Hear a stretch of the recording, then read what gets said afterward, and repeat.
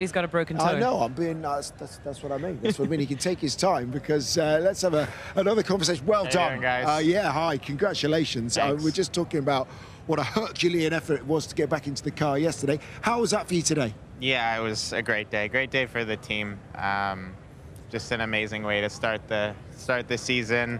Fernando on the podium. Yeah, and I'm so happy to be racing and to pick up points today. It's yeah, awesome. How are the wrists? How's the toe? Yeah, pain, pain, but you know, I was grinding it out at the end, just thinking about picking up those points, so it feels good.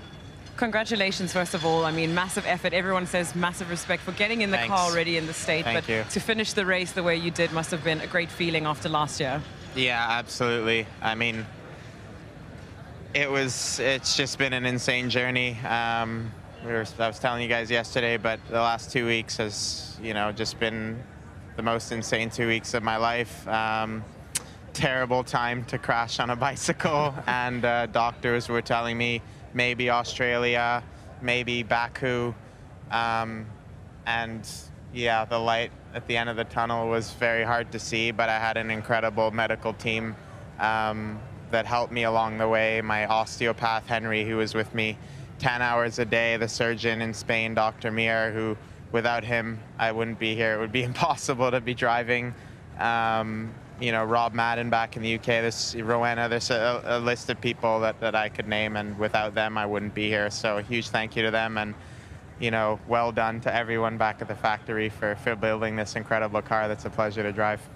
Lance, can I just show you the incident right at the start? You might not have seen that. You might not have seen. Have a little look and a little listen, and then we'll get your take on it. But Lance, it's not only your fault. I know, it was really terrible timing, honestly. Like, I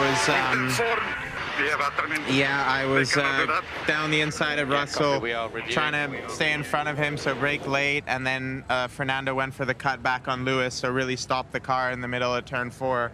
And we just came together, so really horrible timing for all those things to happen, you know, with the great car we had today, but very fortunately we both saved it and went on to have a good race and score good points. That's a racing incident. Yeah. That's the way it happened. I know. Fernando was shouting. Fernando thought it was George that hit him, so he was shouting, wanting the other driver to get a penalty. And he was like, "That's not on." Yeah, I know. My wrists were on fire after that. Like, because of the oversteer. I was kind of shedding a few tears after that one. So yeah, but most importantly, we both stayed on track and went on to have a good race. So dodged a bullet there. Yeah, well, they didn't tell Fernando till the end of the race over team radio, but he did have some very nice things to say about you getting into that. He'll get over it. He finished on the podium. Yeah, exactly, he did. Let's just finish up though, if we could, Lance, about hopes for this season and also what you're going to do next.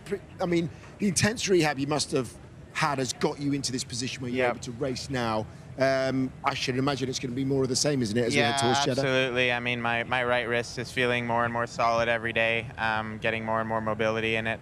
The one that I got surgery on in my left wrist, it's a couple, you know, hairline fractures, so it should just improve. And the doctor said that it would, you know, be stable for this weekend, and then it was just about managing pain, and then it should get better over the next couple weeks. So I'm hoping I'll definitely feel a lot better in Jeddah and try and stay off the toe.